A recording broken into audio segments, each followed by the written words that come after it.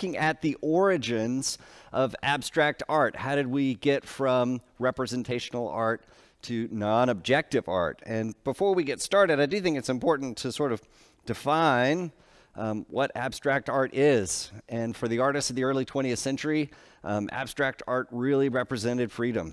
They were no longer solely focused on recreating the representational world. Finally, they were given these new tools, these new ways to express our emotions, the immaterial world, our spirituality. So when we're talking about abstract art, I want you to keep that phrase in your head, freedom. And then what also, when we're talking about abstract art, what tools did they have that they didn't have before? Well, again, they were not trying to capture the natural world. They were exploring a new subjective world, and they were using a new language. They were redefining what it meant to use shapes, color, line, size, scale, all of those things to create these new types of compositions. And one thing that's exciting about these paintings is that the meaning is within the painting itself. You're not looking at the painting looking for symbols to tell you a story or something that is a landscape of a familiar place. Really, the meaning for the paintings they are self-defining objects. So when we talk about Western art, really from the Renaissance forward, it's all about trying to reproduce this illusion of our visible reality. And here we have Raphael's The School of Athens at the Vatican. And remember, this is a blank wall. I mean, it's a flat wall, a plaster wall. And what did Raphael do to it? He created this incredible illusion of space using the one-point perspective to create this incredible illusion going so far back of a space that doesn't even exist. That's one of the things I find so fascinating, is that we were creating these impressions of the real world, but often they were imaginary places. So here we have Raphael taking us to this imaginary place. And art really for the next 500 years is focused on capturing all the nuances of the natural world. And here we have this wonderful Rubens. We've got his study of what happens to landscapes the further you go back. Here in the foreground, it's very warm. As you get further back, it gets cooler and cooler and less in focus. We even have him studying the effects of after the rain shower, or we've got a rainbow. And again, this wonderful perspective, starting here in the foreground, this zigzag going back if you follow the light all the way through from the foreground, middle ground, all the way to the background. So here's somebody, a master, an old master, putting all of his efforts towards capturing the effects of the natural world. And we start to see in the early 19th century artists trying to capture almost something beyond the natural world. And when we have an artist like Turner, who is less interested in depicting the boats in the foreground, the harbor along the shoreline, he's really interested in trying to capture these atmospheric effects. And through that, he starts to create these paintings that if you just blocked out that ship, you would have a hard time knowing immediately what you're looking at. But he was really trying to capture this sort of, how did these things, through these colors and through these effects, make him feel? And the Impressionists took this a step further. Here we have basically the same thing, right? We've got ships, we've got a harbor, we've got a rising sun, but the Impressionists have taken that idea of what do we really see? Do we see everything like in this Rubens? Do we look at the world that way? No, we take, almost little snapshots and then we sort of pull them all together. And with the Impressionists, that's really what they were after, was trying to capture these impressions of light and of atmosphere. So you can see it's sort of like art is slowly deconstructing the natural world. And I love this painting by Whistler. And again, there are very few representational subjects in this picture. There's some figures here in the foreground, and you can kind of tell there's maybe a pathway there. But what's the rest of this painting of? It's a beautiful painting. It's of fireworks. It's of a celebration. And when you look at that painting and you take out those figures in the foreground, it becomes a beautiful abstract expressionist painting that you would expect from the mid-20th century. So he's really studying our visual sensation. Think about when you do watch fireworks, how visually stimulating that is. That's what he's interested in capturing, this visual, this new way of capturing these visual sensations, much more so than just painting the objects that are a part of the scene. So that brings us up to the end of the 19th century, when we start to see artists, again, taking us further and further away from our visual reality. Cézanne believed that you could take all forms and reduce them down to their most simple elements. And what were those elements? He believed that the spear, the cone, the cylinder, that's all you needed to recreate the natural world. But what's interesting is when he reduces everything, when he compresses everything to these elements, he's less interested in how they relate to each other in space. So often with his paintings, it looks like things are ready to roll off the table. Things are not flat the way they should be. In a way, he's, much like the Cubists, showing us two different angles at the same time, and that's what makes his paintings have this sense of tension. They're beautiful, but there's tension there. And when you look at some of his landscapes and see this wonderful reduction in terms of using as little detail as possible to convey these shapes, to convey these forms, look at this painting. It's almost abstract. It's just a few colors. It's just a few shapes, just a few lines. That idea of, trying to get things down to their most basic elements. That is what these artists were after.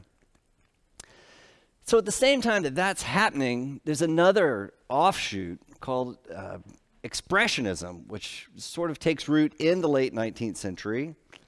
And instead of looking outside to the natural world, which Cézanne is still doing, these artists decide that art can also be used to look at our inner world, our psychological world.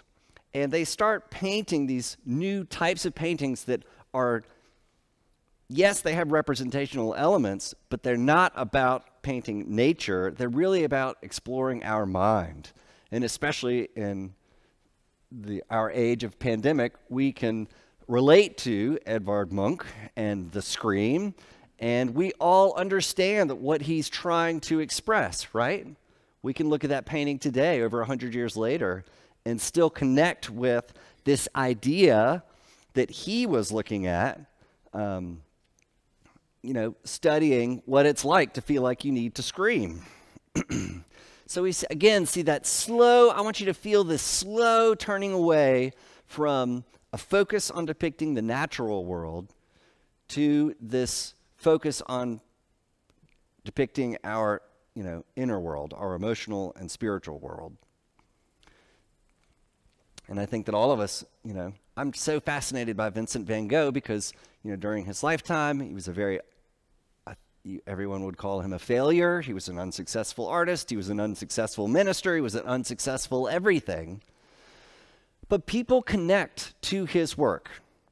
And it's not because he knew how to paint this landscape like Rubens did. It's because he was really pouring that expressive side, that subjective side, the way that he saw beauty in the world into his pictures. And one thing I talk about with our artists all the time, it's all about connection. If you're painting something that you believe in, that you're truly connected to, then there's a chance that an observer is going to feel that connection too. And I really think that Vincent van Gogh was almost overly connected to his work. And that's why when we stand in front of it, we really feel something honest and truthful.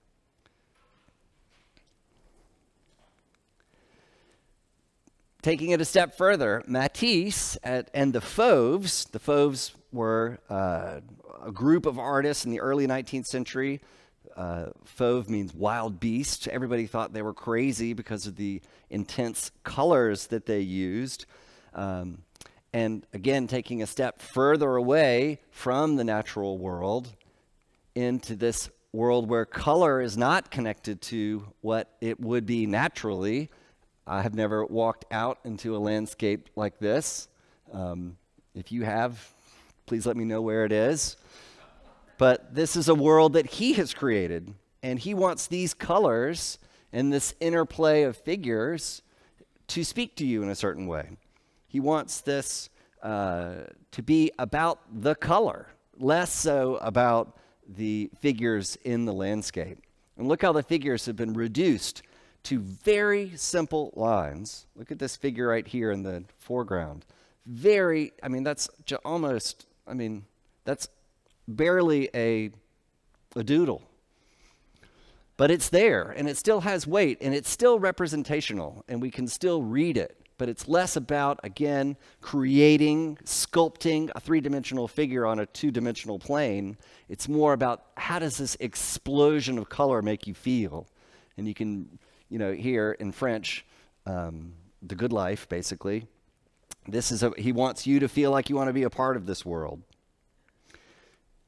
And, again, this is all happening so fast. And I want you, when you look at these pictures, it's easy to be, not jaded, but we've seen them before, right? We had our Art History 101. We saw the little postage stamp in the Jansen book of all these pictures. Most of them were probably in black and white. But things were happening and changing so fast in the late 19th and early 20th century. I just want you to feel the excitement that these artists were feeling when they were creating these things, and also when people were seeing them for the first time. It was, knocking people's socks off. Everybody was talking about this new language that these artists were exploring. And I also want you to remember that great art back then, it was the equivalent of movies or Netflix or all those things. People lined up and bought tickets to see famous paintings. So this is not happening in a bubble. This is not happening in someone's studio. This is something that everyone's talking about and everyone is celebrating. So here we have Matisse, and look how the figures have even been reduced more from what we saw in this painting, which is only 3 years before this painting, and they've almost become, unrecognizable. They're just barely there as figures. It's becoming more and more about the line and the color, and how many colors are in this painting. Again, that idea as an artist, if you can keep simplifying and reducing what you need to get your point across, that was part of the goal of what these artists were doing. This painting has 4 colors in it: the green landscape, the blue sky, their flesh tones, and their hair. That's it. And we all know this painting, and it all makes us feel better, right? So it's all about this, this emotional response that the artist is trying to get from you. And I do think it's fascinating how these artists, we're going to talk a lot about the formal terms in art in a minute, but formal in art means sort of the elements that we've got to use, color, line, tone, all those things. But color was what fascinated them, because they felt like they could do anything with color. They can make things flat, like in this painting. They can use color to make things have form if they want. They're not having to worry about line in order to create these contours and planes. They can rely on color for almost all the, what they're trying to express. So color, keep thinking about color and how they're using color in new ways. And again, all that hinges on the fact that color is not tied to the natural world anymore. You can have color do whatever you want it to do. So if suddenly color is not tied to the real world, think of these endless opportunities. Remember that word freedom that we talked about earlier. Suddenly these artists are free to do whatever they want with color. That had never, ever happened before now. And I just wanted to walk you through a few paintings by Matisse from the 19-teens leading up to World War I. And I just want you to see how close he gets to pure abstraction. So we all know the dance, right? Very close to abstraction, but still grounded in the representational world. If I didn't have the title on here, would you be able to tell me what that is? And if the title here is View of Notre Dame. And once you know that, you go, oh, okay, yeah, I can see those towers. I can see Notre Dame, and here's sort of the road leading up to it, this little bit of perspective there. But look how close he's getting to that idea of pure abstraction. It's just, we've had it reduced even more. We've got the blank canvas. We have blue, black, and green. Before we had 4 colors. Now we're down to 3. Again, that reduction, so important for them. How effectively can they communicate their message? And I just love this painting. And how close is it to abstraction? We're almost there, right? But you read the title, it's a window, a French window. So here he is painting this window and reducing it to its most simple elements, and look what it becomes.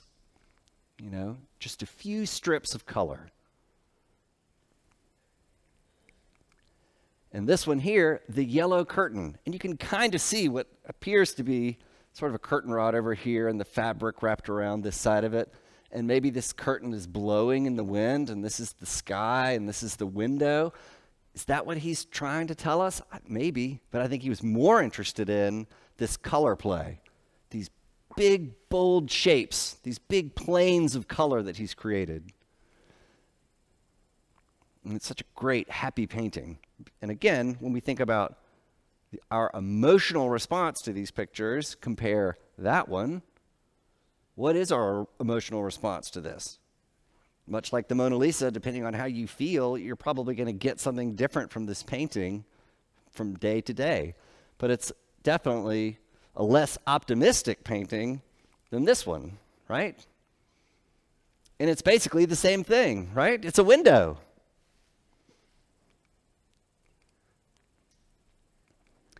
So with Fauvism, they continue to push the boundaries of what color can do, but they're still rooted in the representational world. So here we have, again, this city scene. You can recognize the steeples in the background and the light on the water.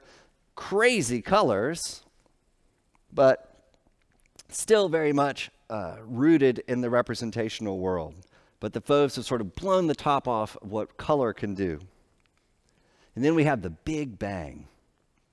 And I hope all of y'all are familiar with this painting.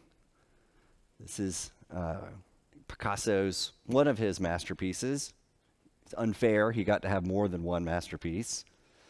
But this painting really takes a lot of the developments, a lot of the advancements that we had seen up to this point, and incorporates them all into one picture. And what am I talking about when I say that? Well, first I want you to realize it's a big picture, okay? When you go and see this painting at the Museum of Modern Art in New York, it's a big painting. These figures are larger than life size. So when something's big like that, especially when they're bigger than life size, there's already sort of a confrontational element because they're sort of staring down at you. Who are these people? Well, as I was saying just a minute ago, there is, all these elements being incorporated within this painting from all of the advances from before that are going to lead us into the next chapter, which is Cubism, which launches us into pure abstraction. But when we're looking at these figures, who are they? Because, for me, context is meaning. Yes, I think it's important when you go to a museum, look, see how that painting makes you feel. Spend 30 seconds with it. See what it reveals to you. And then take some time and look at the label and read the passage that's there, because context is meaning. If you didn't know that you were looking at a scene from a brothel, that changes this picture. These are 5 prostitutes from a brothel in Barcelona, and they don't look very alluring to me. If anything, they look confrontational. There's an element of violence to them. And why is that? Well, they are capturing our gaze. The 3 in the middle are looking right at us. And even the woman who's in profile, her eye has been moved to the side of her head to stare right at us. But they have, where you would expect lots of curves, everything is angular, right? It's all about these disjointed bodies. And how did he achieve that? Well, he had influences, and I think it's fascinating when I was going back to work on this presentation, how many contemporary events influenced Picasso's painting. Paul Cézanne, who had been a hero of a lot of these early modern artists, had a huge retrospective at the Louvre. The year before, Picasso painted this painting. So all the young artists are going to the Louvre and they're saying, that guy got it. Cézanne knew what he was doing. He was ahead of the curve. And what can I take from him and use in my pictures? And again, that idea of spear, cone, cylinder, you can see Picasso very clearly using those forms in his picture. And again, artists love to go back and figure out, okay, who of those artists that came before me, who do I want to draw inspiration from? And from the old masters, someone like El Greco, who stands out as being very strange compared to all of the other painters from the 17th century. One of Picasso's friends purchased this painting 2 years before he did this painting, and it was in his friend's studio, and Picasso talked about El Greco all the time. And if you look clearly at El Greco's The Opening of the Fifth Seal, you can see structurally so many elements Picasso has incorporated into this painting. The balance is there, the movement is there. It's really fascinating. You could do a whole master's thesis comparing these 2 pictures. If we walk through the painting, you can see lots of different influences taking place in these figures. We are all familiar with Egyptian hieroglyphs and how they, expressed themselves. The Egyptians had a very rigid formula about how they depicted the natural world. And one thing that makes, this type of depiction so unique is that everybody's in profile, but their eye is looking straight at you from the front. So they have taken the eye, and instead of keeping it in profile, they have moved it over here because they thought that was more efficient. And Picasso has done the exact same thing over here. This woman is in profile completely, but her eye is directed straight at us, just like with Nefertiti over here. And I love that she has on this almost Asian-looking sarong dress, which this Egyptian queen looks like she could have been wearing as well. Picasso was Spanish, and he loved to talk about how great Spain was to all of his French contemporary artists. He loved to rub their noses in it. And again, I love these contemporary events that are happening. There was an exhibition of Iberian sculpture in Paris in 1906, the year before he created this painting. What is Iberian sculpture? It's ancient Spanish sculpture. So go back to antiquity 2,000 years ago. These are the types of sculptures that were being made in Spain. And Picasso was always talking about how great these sculptures were, So much so that a friend of his, while at the Louvre, stole an Iberian sculpture for Picasso, and they all got in lots of trouble. So you can see directly that influence between the two. And then last but not least, when we look at this painting, it's hard to get past some of these figures without thinking of African masks. So in the late 19th, early 20th century, Europe is dividing up the continent of Africa. And France took part in that and brought a lot of sculpture and masks back to Paris. And there was a very large exhibition, again at this exact same time, exploring the sculpture, the masks, the art of these African countries in Paris. And it started with Matisse, but it became very chic amongst these art communities, amongst these artists, to collect African art. And we actually have this picture of Picasso in his studio as a young man. He didn't have much money, but what was he spending it on? African art. He believed that it was truer than what he was seeing in a lot of European art. And so he starts to incorporate some of these elements into his paintings. And some of them you can really see direct relationships between them. That long nose, small eyes, small mouth. I mean, it looks like you could take this mask off of her and it would become this. This is always, I think, a funny Picasso quote.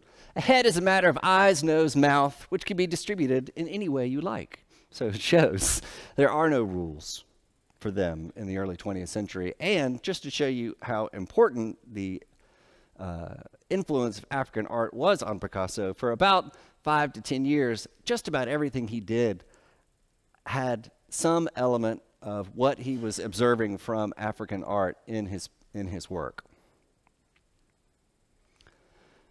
And I just threw this in there because we always miss it. Anytime you got a painting with 5 prostitutes in it, you might miss the still life in the foreground. I love this little pre-cubist grapes and it looks like pears maybe on this table. And look at this wonderful table. It's going like straight up. So the world has been, all these planes are being used and thrown at us in ways that they never have been before. So he's packed a lot into that picture. Just think of all the influences that we just talked about. All the things that were happening in Paris, which was the center of the art world at this time, all being packed into this one painting. So from that, we see Picasso and Braque, two artists working in Paris, develop this idea of cubism. And much like this painting, it feels like we're looking at these 5 figures, we're seeing them from multiple points of view at once. It doesn't quite add up, right? And that's what cubism is all about. How many ways can we look at this woman playing a mandolin and put all those puzzle pieces into one painting? It's no longer a flat, 2-dimensional surface. It becomes very sculptural because you're looking at things from all these different angles. It's forcing them to be put together in a new way. So this is another sort of last big step until we get to pure abstraction. And you can see that taking apart. Remember what I just said earlier? That keep thinking the arc of this is sort of the pulling apart of the natural world and showing us something in a new way. You know, I play guitar almost every day, but my guitar has never looked like that to me. But Picasso is showing me a new way to look at my guitar. I didn't know that that was possible, to see it that way. And it starts to become very much about rhythm and movement. There's so much energy in these pictures. It's almost kinetic because you're being forced to see all these things happening at the same time, which is the way we experience the world, right? All these parts are coming at us, and our brain has to make sense out of them and create a whole. So that's what they're exploring with Cubism.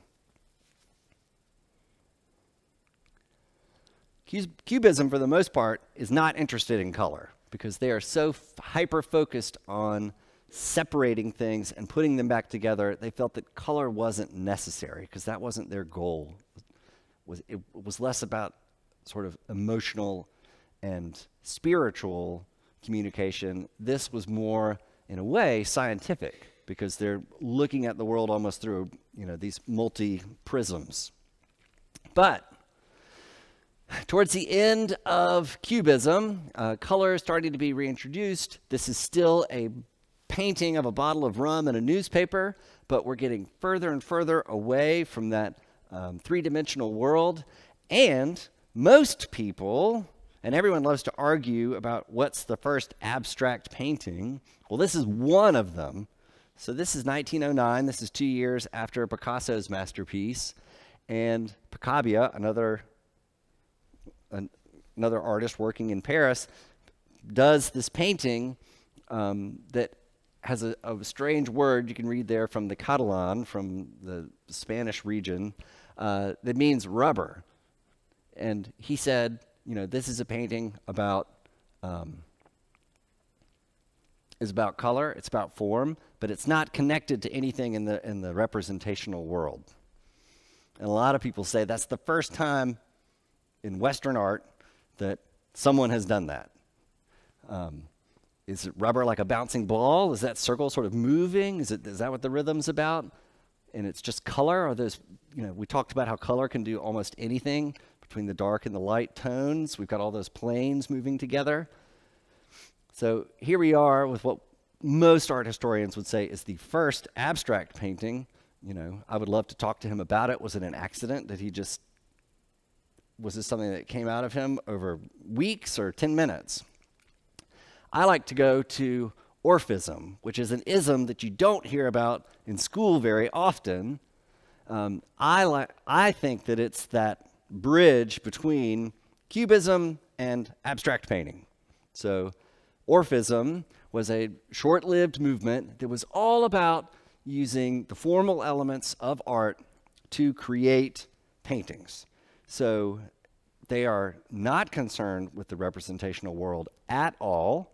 They are really just looking at how beautiful a composition they can create using line, color, tone.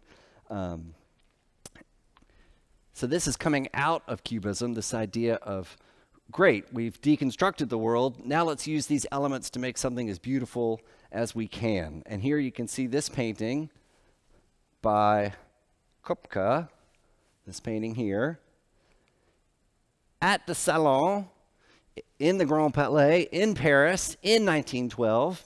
So they have the Salon every year, and it's a huge deal. And if you want to know what's going on in contemporary art in Paris, the center of the art world, you go to the Salon every year. And prizes are given out, and careers can be made or broken in one Salon. And suddenly, they've got all these young artists making these Cubist pictures that they're submitting. You can see, they call them the monsters. Look at these monsters. What are they doing? This is not art, right? Or not what we think art is. So guess what they did? They took all the Cubist artists and the Orphism artists we were just talking about, who considered themselves part of Cubism, and they put them all in one room. And guess which room everybody wanted to see? The room filled with the art of the monsters. Everybody, when they went to the Salon of 1912, all they could talk about was the Cubist room. And here we have this painting by Kupka that we discussed. There's sculpture by Modigliani. I mean, there's all sorts of, important artists. Picabia's wonderful painting here. All these important works thrust into this one room, creating a real sensation. People had never seen art used this way. They had never seen color used this way. One of the leaders of this Orphism movement was this artist depicted here. This is a self-portrait of Kupka, and he was very interested in sort of, again, that idea of freeing colors, much like the Fauvists did, from their traditional role, which was to reproduce the natural world, and using them to express feelings, to express spirituality. And this painting, while it is a self-portrait, it's the same year as Picasso's masterpiece. He was really exploring, this is a portrait of color. This is a portrait of the color yellow. And again, it's hard to dial back and think how inventive all of this was, how exciting all of this was, but no one had ever tried to do this before. And so to have an artist sort of saying, I'm going to do a self-portrait, but it's really about the color yellow, was something very new. This is, I think, one of my favorite paintings of Paris. Can you all see the Eiffel Tower in there? So deconstructed, multiple perspectives, like we saw with Picasso and Braque, with early Cubism. But now we've got color, and we've got movement. And they're actually throwing a lot of, forms and colors in there just for the sake of beauty. Look at how wonderful and abstract these circles and shapes, these planes stacked on top of each other, how beautiful they've become. We're right there at the door of pure abstraction.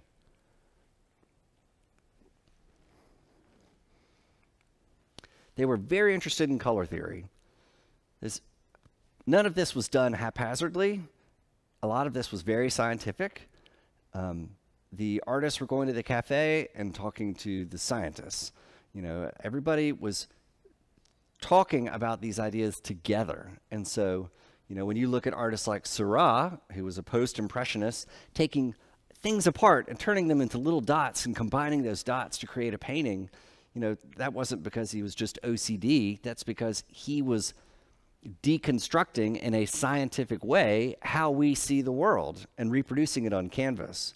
So a lot of these artists are very interested in color theory and what colors do to us, how colors make us feel. And Kupka, is really a master at putting these colors together. They really felt blue was, the most important color. It seemed to have the most spiritual and emotional depth to them. So you see a lot of these early abstract painters playing on blue, but again, still just barely tied to the representational world. Much like the Matisses we were looking at, once you know the title, The Cathedral, you see stained glass, right? And this painting here is actually a portrait of his wife. Do you see her? She's hiding right there. So she's barely there, right? This is just 3 years from Picasso's masterpiece, so almost there. I just love this idea that they can't quite let it go. They're almost to the edge.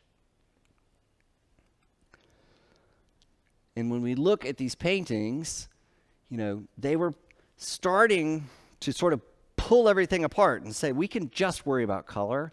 We can just worry about form. We can, throw them all together, or we can pull them all apart. These ideas they're exploring, you can just see things being sort of ripped apart, or at least how we think we perceive the world, or how we think we perceive art. And this is Robert Delaunay and his wife, Sonia. There's been a lot of re-examination of women artists and their role in a lot of this, and Sonia was a fascinating artist who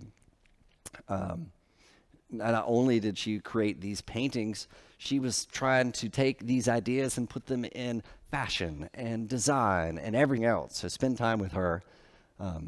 Great pictures. But again, tying it back to something. The Electric Prisms is the name of this picture.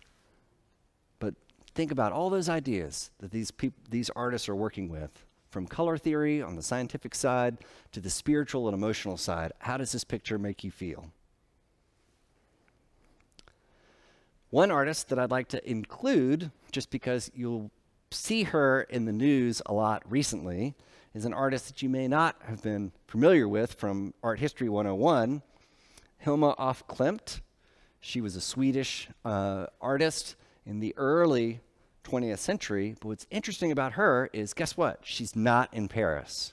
She's not hanging out in Picasso's studio or in the cafes. She's alone in Sweden.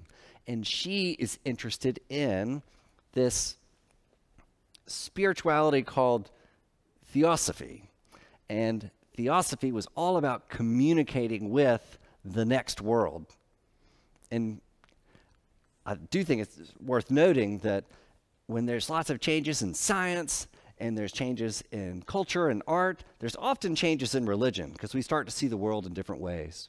And these theosophy believers thought that there was a way to communicate with people on the other side.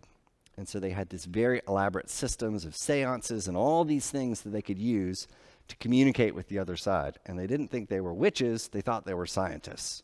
There's got to be a way to do this.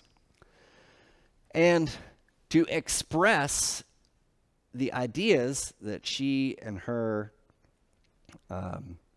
fellow believers in the spiritual idea had, she created these paintings, which were really symbols of different ideas about theosophy.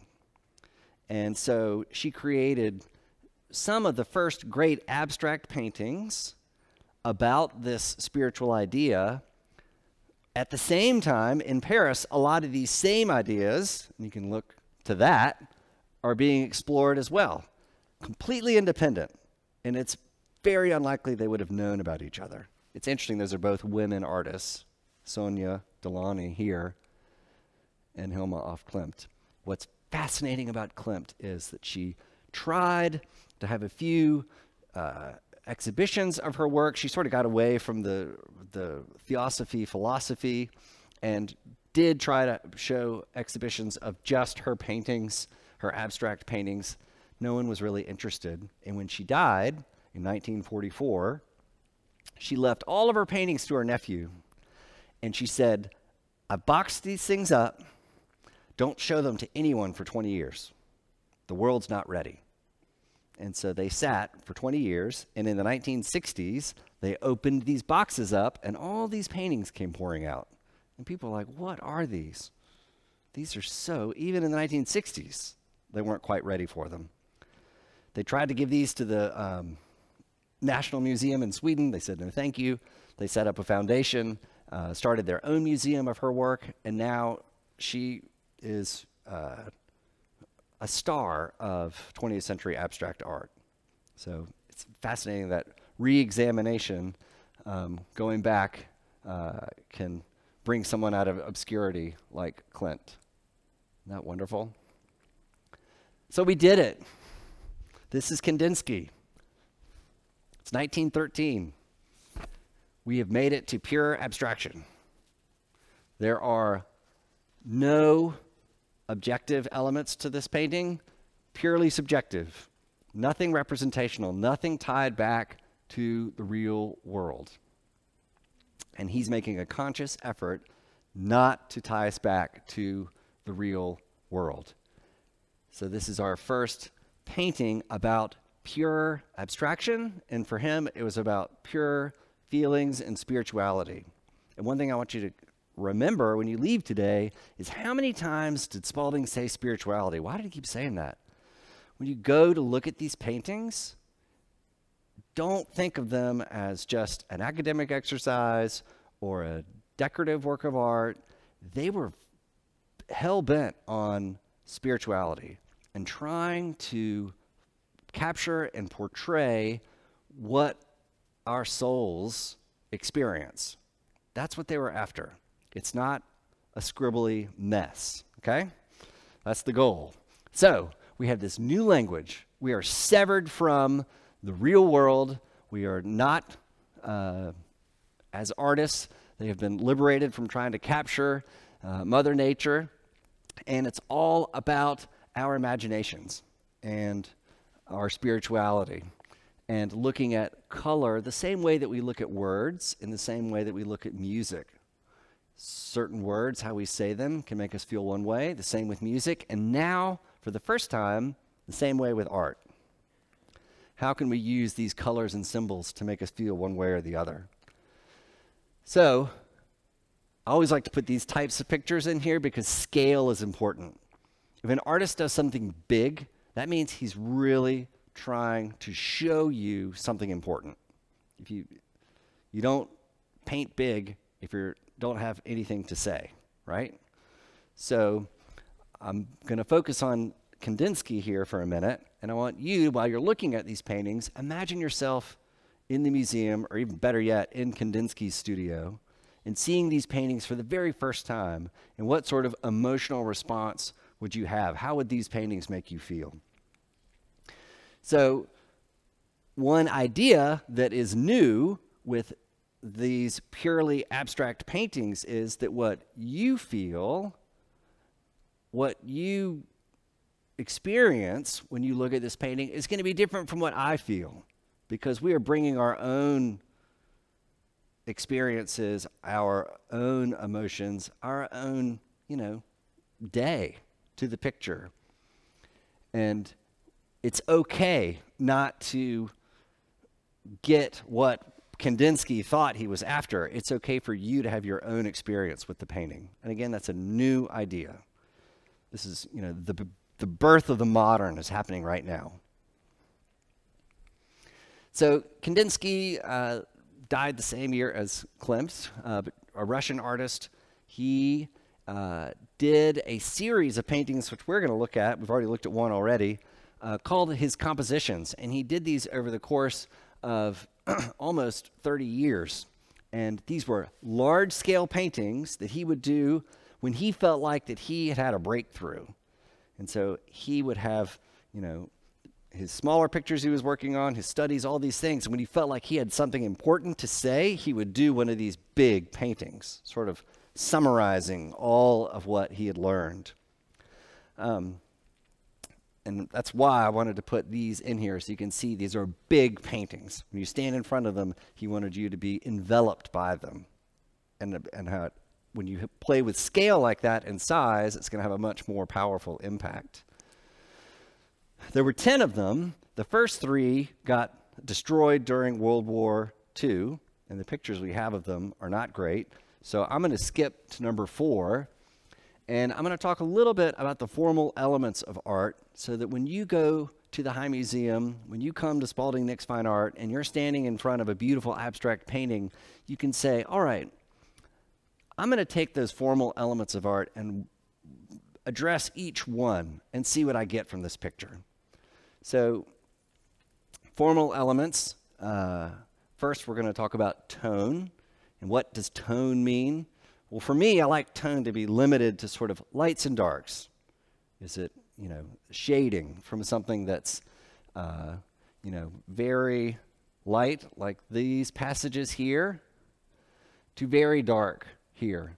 And for me, and I say this with my artists all the time, tone can often be the most important element, and it's always overlooked. You can have a great composition, you can have beautiful color, but guess what? If you don't have good lights and darks, it will be flat. And if you want your painting to have movement and depth, tone is your friend. And so here, if you squint your eyes and you look at this painting, even though it's abstract, you can feel those planes pushing forward and back based on those tones. And even though this seems like a pretty violent picture, these passages, there's a lot of blank space in this painting, where it's really just represented by these light and dark planes of color. And when you sit in front of this picture, how do those tones make you feel? And I know it's hard to talk about feelings these days, but it's okay. These paintings were exercises in getting you to feel something new. And it's hard to look at these because you're like, great, I've seen it on my coffee mug and my mouse pad or whatever. But these paintings were originally made so that you could feel something new. This one's a little more violent. A few years later, it's got a much more, there's a lot more information in this painting. The colors are a lot darker. It even has, I would say, more earth tones to it in a way, with these sort of forest greens and browns. But color, that's what they were, again, so concerned with. They really felt that every color had an emotional response for you. And Kandinsky even had his own color code where he assigned different emotional responses to each color. So he felt that each one of these colors could make you feel a different way, and what happens when you combine them. And I love looking at pictures like this because you start to take it apart and you see here are the three primary colors over here. You know, there's a lot of greens and these browns and ochres, but there's a lot of yellows and blues and reds. Look at them right up against each other, just like over here. So again, these are paintings that you have to spend time with them. You're not going to get it in 30 seconds and read the little plaque and move on. It's the kind of picture where you need to spend 5 minutes, go get a cup of coffee, and come spend 5 minutes more because they have a lot to say. And again, I put these in here so you can think about scale. And I think it's fascinating why this one's hung so high. Is it supposed to, does it feel more monumental hung that way? I'm not sure, because this one's hung 60 on center is what most museums hang their work. And it's interesting they chose to put this one up so high. It's in Russia somewhere, and if you ever go to the museums in Russia, they got the windows open, there's no guards anywhere, so maybe they were like, well, if we hang it a little bit higher, then no one's going to mess with it, so who knows. I love this one. This is the 6th one of these large composition pictures. And you can see it here on the left. But this one to me has got lots of not only like weight to it, but I love these, again, tone, darkest darks and lightest lights. This one to me is most successful in that way. Color's still there. You got your reds and blues and yellows, but the really dark darks versus these really light lights, that for me is what makes a painting impactful. And he's really playing with that throughout this composition. So we've talked about color, we've talked about tone, and now we're talking about line. So again, it's a fun way to take these paintings apart with these formal elements. So look, we've got line there. If you look at this painting and just look for the lines, look at these interesting passages that he's created. Moving our eye around. Often these paintings to me feel like they're swirling, you know, within this rectangular space, moving us up and around and back down and over again. You can feel that motion sort of happening in a lot of these pictures. So line, again, something that he's using to help move us through the painting, to make us feel one way or another. These, to me, look kind of menacing and sharp. I don't like these lines, but these over here seem, they've got different colors. For some reason, they look like they're more our friend, right? So just simple lines, what they can do to the composition, not attached to the representational world at all. And again, for scale, just so you can imagine standing in front of this picture, it'd be bigger than it is on this screen, and spending time with this painting, you know, what would you walk away from it with? It's amazing how hard it is to find pictures of paintings on the wall. So here is a picture of Kandinsky's 8th composition, which most people consider his masterpiece, as good as it got. So here we have all those elements. We've got color, line, tone. Now we're looking at shapes within this picture. He said this was his most complex of all the compositions that he created. Over 30 oil studies and watercolors went into creating this one painting, and it's anchored by, at the middle of this hurricane, which we've been talking about with these pictures, this right here. This is the eye of the hurricane, right? When you're standing in front of this painting, guess where you're standing? Right there. And it connects directly to you, and then you experience the painting sort of swirling around. And then you have the chance to go through and examine all of these elements that he's thrown at us. It feels so chaotic, but once you start taking it apart, you can get more and more out of it. Look over here. We talked about those tones, those passages of calm. If you look just at the bottom of this painting, look how calm it is. We look at the color. Look at this incredible color play. You know, looks to me like an Ida Kohlmeyer from 50 years later. And then line. Look at these wonderful lines. We have this rectangle piercing this cycloptic eye, this oval here. And these lines, that's how we understand perspective. Are they, pushing us back further into the composition? And then all these wonderful shapes. And these shapes did not happen haphazardly. He spent time figuring out which shapes worked for him, which shapes he needed to create this painting. So a lot of time and effort and thought, and these paintings can be overwhelming when you see them in person. That's why I wanted to put this presentation together so that when you do see this painting or something like it, that you can comfortably stand in front of it and say, all right, what do you got? Let's have a connection right now and see what we can find. And again, I'm always looking for pictures of paintings in the museum so that we can all get a little bit closer to Moscow or St. Petersburg and see these pictures, because they don't travel very often. But again, for scale, imagine standing in front of this picture. Imagine what, feelings might come up looking at a painting like this.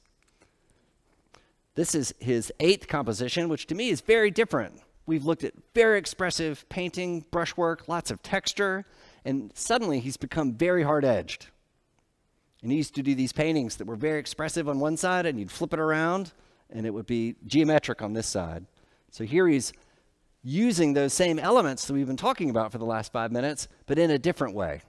It's still line, it's still color, it's still tone and forms, but look how different that picture is than that picture. So he's feeling like he's made a step forward in abstraction, in pure abstraction, and he's showing us something different. And this looks so graphic, right? You can just imagine this on a t-shirt. But when this was made, nothing like it had come before. I have a t-shirt with this on it. That's probably the closest I'll get to this painting anytime soon. But if you had never seen anything like this and you walked into his studio and saw this, imagine how you would feel. It's something new, right? We're so oversaturated with imagery and history, everything, that it's hard for us to step back and realize what an impact these pictures would have made on their contemporaries. And again, just for scale. But how kinetic and how energetic. And again, I feel like this is that cycloptic eye.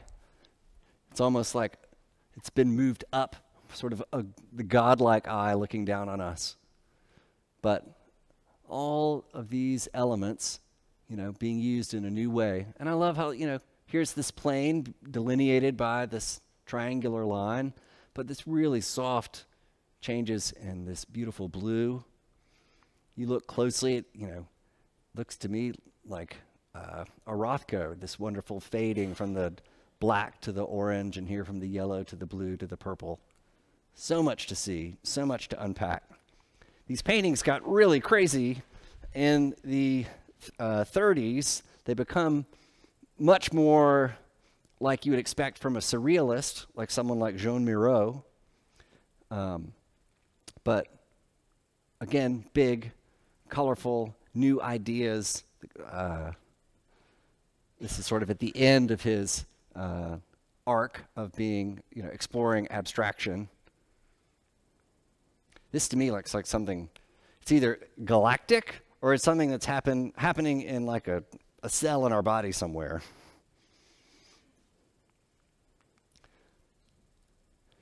So again, that idea of spirituality, the soul, that's what these artists were interested in, and that's what they wanted to connect. When they wanted to connect with your soul. So that was the goal. So when you look at a great work of art, especially from this period, these first steps towards abstraction, I want you to remember that they're trying to speak to your soul. And that's a noble effort right there, right?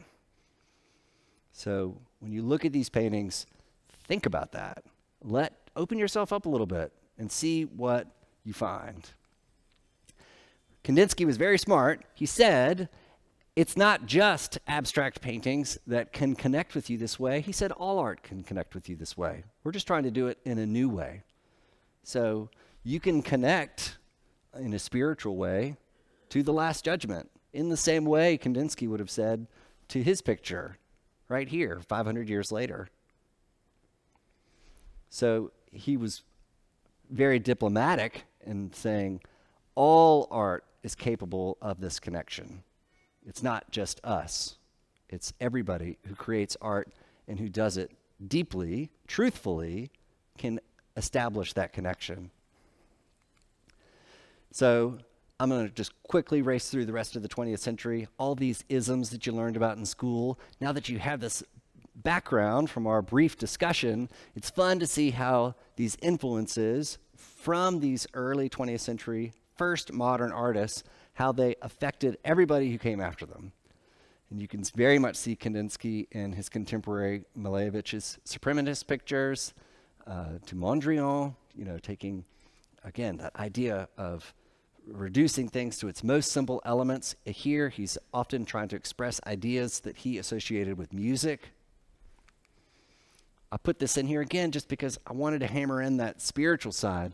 Art is higher than reality and has no direct relation to reality. Okay, that's a lofty statement.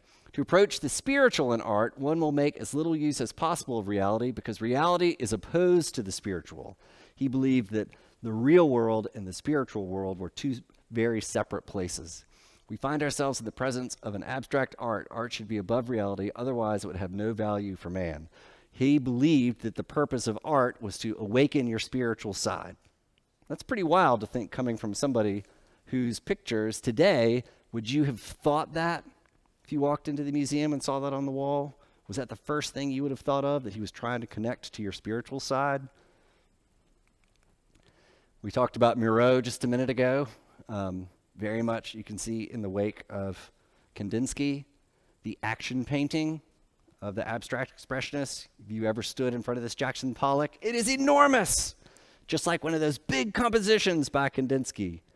And same amount of turbulence, right, that we saw in some of those large-scale compositions by Kandinsky. Rothko, talk about a spiritual side. Have you ever been to the Rothko Chapel in Dallas or Houston? I mean, I walked in there, everyone was weeping. And I've seen, you'd be surprised. We've had our gallery now for 18 years. I can't tell you how many times people have come in, stood in front of something, and started crying. So that connection, that spiritual side, that emotional side, that's what Rothko was after. And if you spend time with these paintings, they will reveal a lot. Again, as we get into the 1960s, 1970s, this to me looks like that composition 4, that early Kandinsky that we looked at. And then those hard-edged pictures of Frank Stella and pop art and even op art with someone like Victor Vasarely. A lot of those ideas that we saw being explored by those artists in the 19-teens leading up to World War I was really this all of this excitement happening, all of this change happening so fast, in Paris. And World War I sort of blew that up, but those ideas continued through the end of the 20th century. So, a little plug for our gallery. Right now we have a beautiful show up this spring, and guess what? It's 3 Georgia artists, 3 female artists, and 3 abstract artists. So I thought it was a good, very fitting for today.